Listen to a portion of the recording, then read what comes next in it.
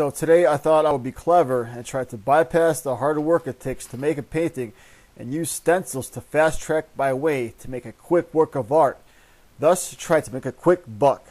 Well, as you will see with the final result, that did not happen. Nor did I make any money, nor did I even bother finishing this conglomeration of manufactured, cheapened, and atrocious kitsch.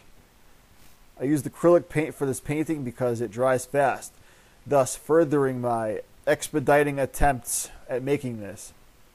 Don't get me wrong, acrylic paint is excellent when you want to make something quicker, and painting fast is great to create a certain style. I think I relied too heavily on using these stencils, and didn't realize that it would still take quite some time to elaborate on the various intricacies of the buildings and the way the colors blend together with all the city lights and angles. Stencils can be a great tool when you want to save time with getting things done, especially if you want to create replicas of paintings of yours in the future. But as with any other tool, don't rely on it too much, as otherwise it would become a crutch and you would neglect other things that you can help improve your skills. So I bought some thick poster paper and drew out the edges of where I was going to make the incision with my X-Acto knife.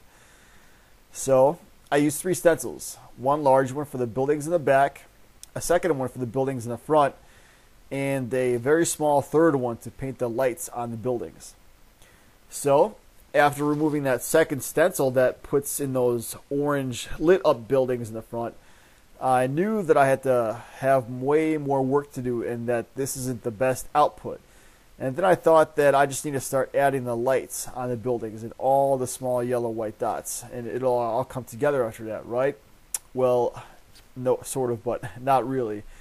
Of course, I used a stencil for that as well. And that was the final result. That was the final nail in the coffin, should I say. After having applied the stencil for the lights multiple times across the buildings to see how this experiment would go, that's when I realized that this project is not going the way I wanted, and I would have to start manually painting again and spend some quality time creating the art, not manufacturing cheaply made products. The lights that I added onto the buildings looked very stiff and rigid, just like everything else I painted. These stencils have no soul. Making a painting, even one that has more abstract elements to it than realism, it still takes time and patience. And if you try to cut corners with making something, it's going to show with its lack of spontaneity in life. So keep that in mind when you're making a painting, whether it's big, small, abstract, or realistic. Just focus on spending some quality time with it, going back and just painting it very organically, as opposed to using stencils all the time or relying too heavily on them. So that's it for now, guys. Bye.